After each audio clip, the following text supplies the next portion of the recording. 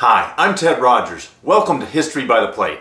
The Breton region in France, or Brittany, is rugged, with granite outcroppings and steep cliffs running along its coastline. Many people see it as harsh, and yet this harsh area is where we derive one of France's most delicate of foods, the crepe. During the early Middle Ages, not many foodstuffs grew on the moors of Brittany. Many considered the people of the area as harsh and impoverished as the landscape.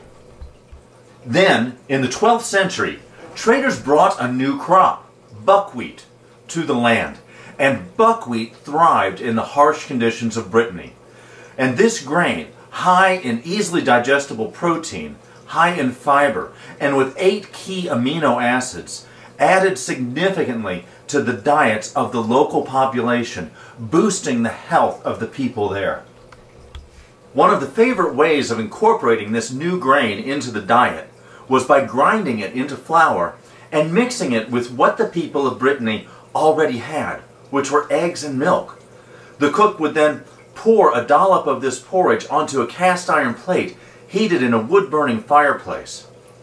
Though the tool of choice today may be a self-contained gas or electrically heated surface, the cooking method remains the same. Pour the batter on the hot, buttered surface, let it cook for about 30 to 60 seconds, then flip and cook it for another 30 to 60 seconds, and each side of the crepe will resemble basically the surface of the moon, and its edges will begin to curl, which is how the crepe got its name, from the Latin crispus, which means curled. The people in Brittany wrapped the original crepes around whatever foods were available at the time, often things like scrambled eggs, cheese, or ham. Sweet varieties developed early as well.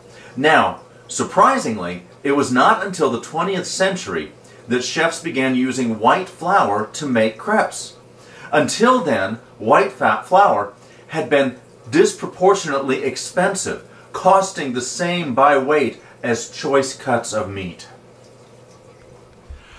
Today, crepes are served both as savory main dishes as well as just scrumptious desserts. I hope you have found this helpful. Please subscribe to our YouTube channel. As well, please visit our website at www.historybytheplate.com. There you'll find plenty of really great recipes. As a matter of fact, this Friday I'm posting my favorite crepe recipe, as well as more instructional videos, more history items, especially history of food, as well as reviews, travel tips, and the like. So, happy cooking to you. We'll see you later. Take care.